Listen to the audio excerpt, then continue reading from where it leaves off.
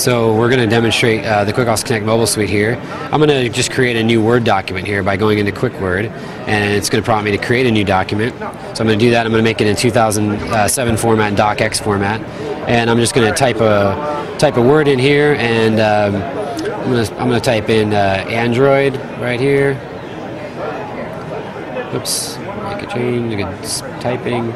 And now I'm going to want to edit this word and make some changes to that as well to make sure people see it. So if I double tap on that word, I can highlight it, and then I'm going to go to the format menu here.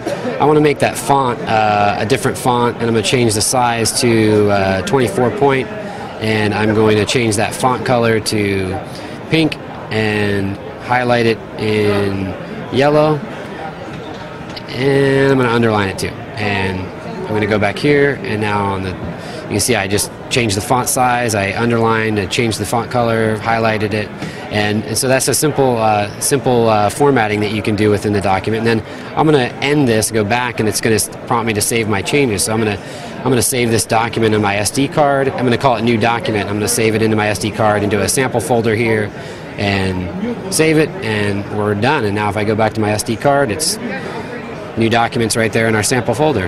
And so that's some of the basic functionality. Also, the same kind of functionality across the other applications as well within the mobile suite.